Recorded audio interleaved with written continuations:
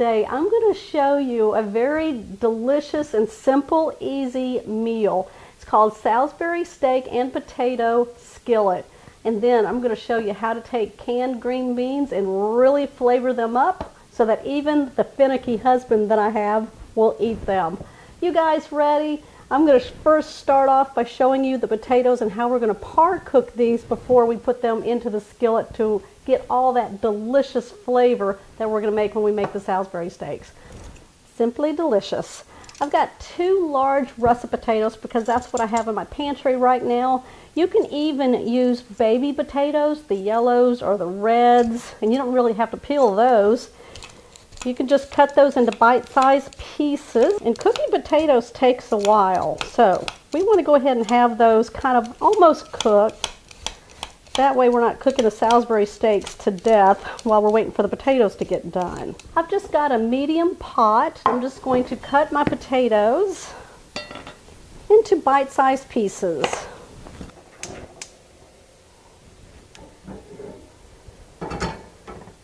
All right, now I just filled the water up about 1 inch above the potatoes, gave them a little bit of salt just to kind of keep them seasoned. I'm going to bring this to a boil, and then I'm just going to simmer these for 5 minutes, which is about half the time of really cooking these through. Because we want to cook these through in the nice gravy that we're going to be making. Okay, in a large bowl, I've placed 2 pounds of ground beef. I'm going to add 4 tablespoons of ketchup.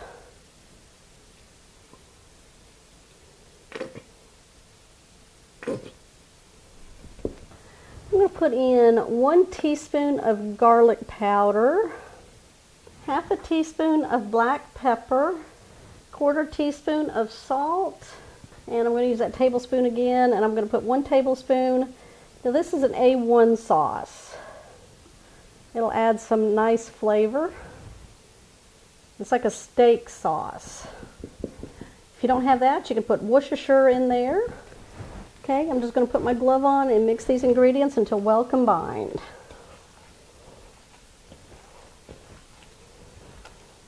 Now I'm going to push the meat mixture down to the bottom of the bowl, kind of evenly.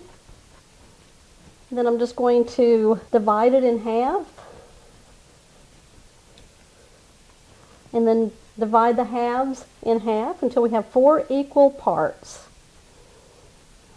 All right, I'm going to set this aside. I'm going to bring a plate over, and then what I'm going to do is form these into oval shapes. You want them nice and equal on all sides. That way it cooks evenly.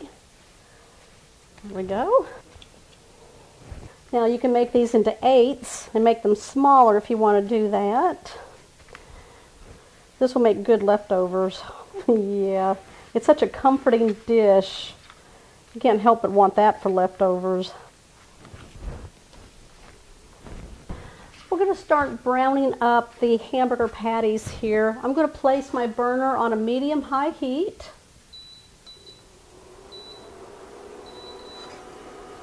I'm going to add 1 tablespoon of cooking oil. We're going to heat this up, and then what I'm going to do is add the burgers to the pan here, and we're going to brown them up on both sides. We're going to cook these about 5 to 6 minutes on each side. While that's happening, I'm going to go ahead and take a large onion, and I'm just going to cut these into big slices. You can't have Salisbury steak without the onions. Now my potatoes are still cooking back here. I gave them a test, and they need about a few more minutes before they get about parboiled, which means halfway through the process. And then we're going to turn those off, and they'll be ready here in just a minute when we start making the gravy. Yeah, because when we put these in the pan, we want them to start sizzling right away so they can get a nice brown and kind of char bits on the bottom. That's what you want. Good flavor. Oh, you hear that sizzle? Yeah.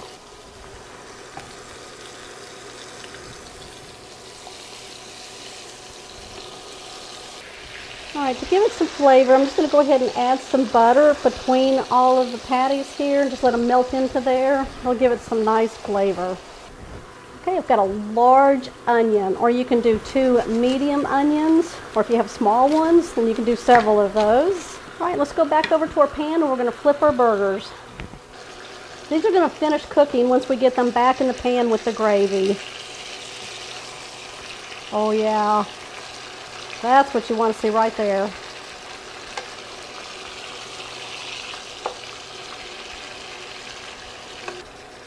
All right, a few more minutes on these, and then we're going to pull them out of the pan and just put them on a plate, and then we're going to start making the gravy.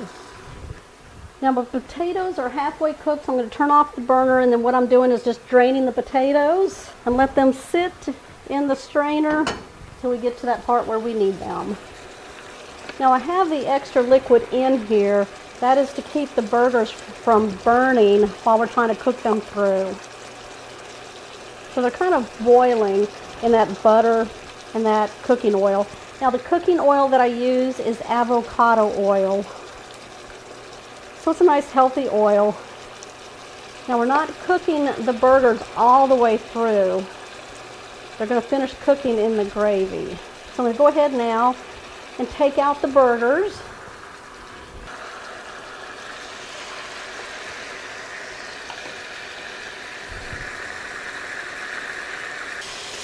I'm going to go ahead now and add my sliced onions to the grease. There we go.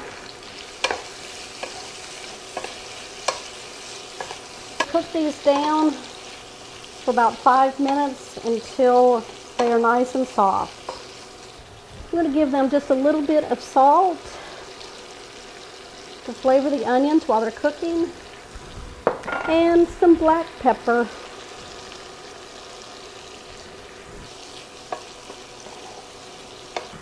All right, these are the potatoes that are par cooked, and I got some broth here. All right, the onions look really good. You don't want them really too soft at this point because they're going to finish cooking with the potatoes and the Salisbury steaks there. So what I'm going to do is add 2 cups of beef broth, about half of this box. We're going to raise the heat up to a high so we can bring this to a boil. Let's see, there we go. I'm going to put in the potatoes.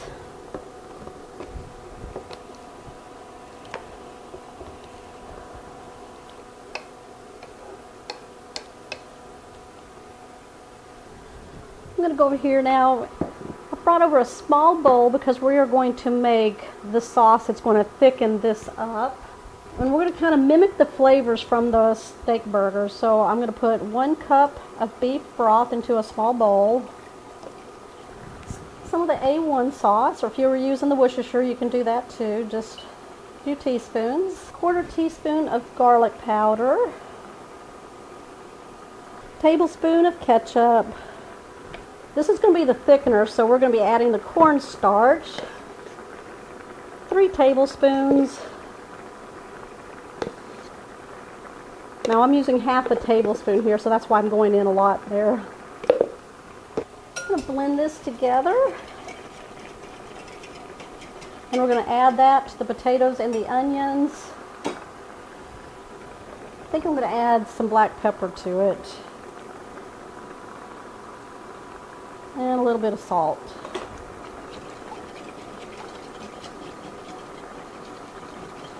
There we go. Pour that in. That'll help thicken everything up. Bring my burgers over here, because we're going to nestle those in here so that they can finish cooking and the potatoes will finish cook.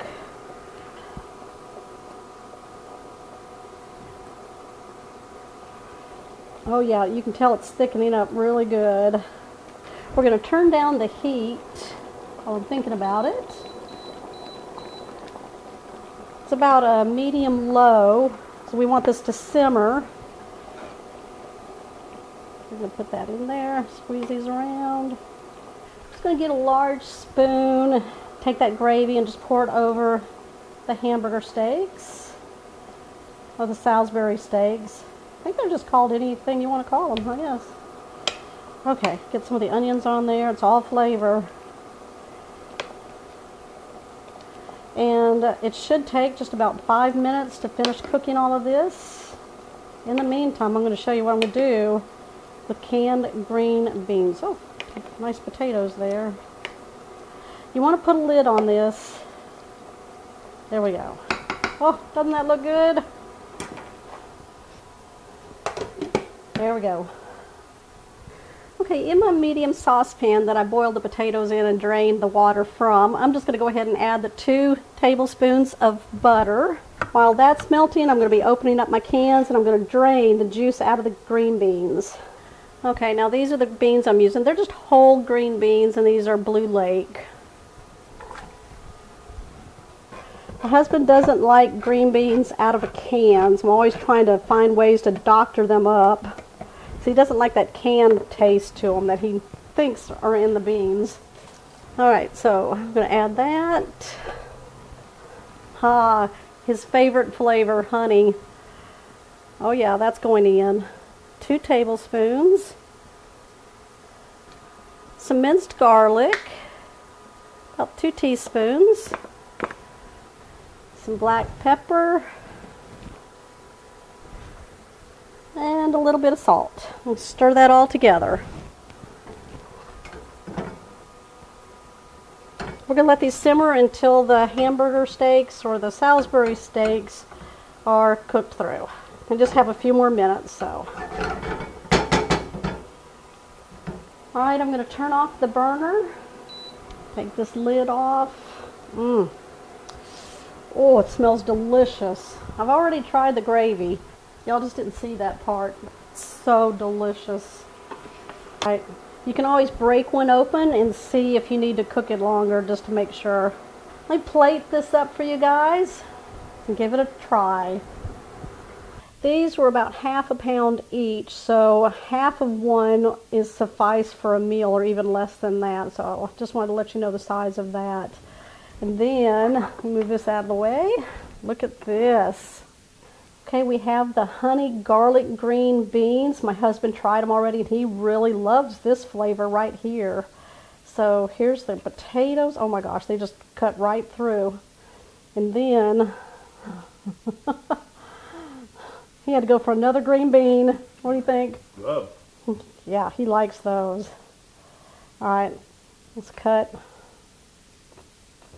Oh yeah, you see how tender that is? Nice and cooked through. Guys, I'm going to try a bite for you.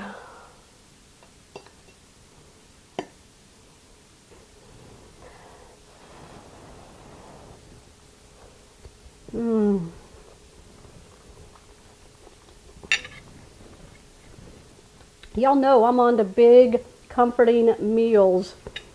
Really good on the weekend. Going for that green bean. It's amazing what you can do with canned green beans if you want to flavor them up so you don't have to simmer them all day long. These potatoes, I'm ready to mash them all up, put some more of that gravy on top, and dig in. It's amazing what you can do with any kind of dish, right? Whatever you want. Okay, you guys, give me a thumbs up on this one. I'm going to move over here because, you know, I always have some other dishes right here for you guys. I'll meet you over there. Just pick one. If you're new to the channel, right about here, you can click on it and you can subscribe to my channel. I have over 800 videos on here. I also have 2 cookbooks. You can go find those on my recipe blog, www.catherinesplates.com. Okay guys, I will see you on my next episode.